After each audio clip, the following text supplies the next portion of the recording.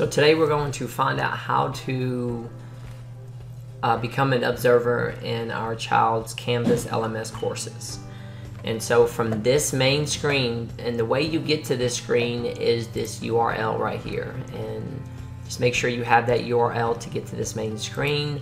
It has a link up here at the top where you can log in as a parent to become an observer. But first you have to log into your child's account first to get a pairing code. So we're going to go ahead and do that first. So go ahead and log in. You can log into your child's account from this screen, or you can log in through their single sign-in page. So we're going to go ahead and log in to their account.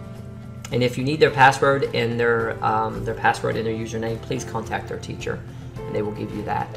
So I'm going to look at the first course, Language Arts here in 6th grade. Let's go ahead and get into it because that's what course I want to make sure that I'm looking at for my daughter. Make sure I'm observing her activities within this course.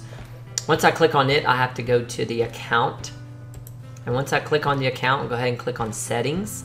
And when you click on Settings, to the right, you will see a button that says Pair with Observer. And so you're going to click on that Pair with Observer. And I'm going to go ahead and see if I can copy and paste this code here. And so I'm then going to go back to the main sign-in page, to that URL that we were just at a second ago. I'm going to Parent of a Canvas User. I'm going to click on this account. I'm going to type in my name, my email address, my password. I'm going to re-enter my password. Then I'm going to paste the pairing code. And then I will agree to the terms and I'm going to hit Start Participating. Give it a second to log in. So this is our parent sign-in. Let's see, I'm going to save. And so now I am an observer in my child's account. Here's my child's account. And so now I'm an observer. And so now when I go back to that page and I want to let's see, I want to log in. I'm going to log in with my email address. And then I'm going to log in with the password that I put in there just a second ago when I signed up. And let's see if it'll log me in. And yes, it did. And so it just logged me into her account. And I can tell up here, it has my name up here. It'll tell me my name right up here. So now I am an observer in her account. And observer, there's a few benefits with being an observer. And so here are some of the benefits of being an observer in my child's account. So when you're logged in as an observer, you can see the calendar. Here's the calendar. You can see what's due and what's due for your child. So you can kind of see the information on their calendar. So you kind of have a heads up of when a quiz is taking place, when a prompt is due, when a project is due. So you can view that calendar. You can see the work. If you go back to your dashboard, you can see the work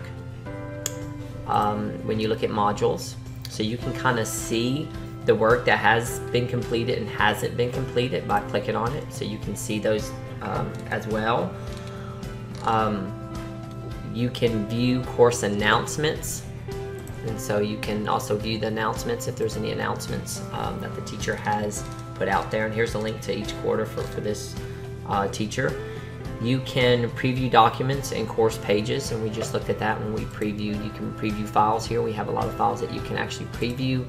I like to look at modules for my daughter and just to see the different units of study that she's going over. And so I can see the different course parts. You can also see, let's see, you can see the grades as well. Once the grades, once the teacher starts grading certain assignments, you can see those grades as well. You can message the teachers, but you cannot message any students. So you can message the teachers through the inbox here. And so you can look at the courses that you want to message, and you can go ahead and send a message. You can start a conversation up here and send it to the teacher. Now, what you can't do in the courses, be an observer, you can't submit assignments for your child, you can't take quizzes, you can't join course groups, you can't see course discussions, and you cannot send messages, and we just talked about that, you cannot send messages to students. I hope this helped kind of get you in to become an observer in your child's Canvas courses.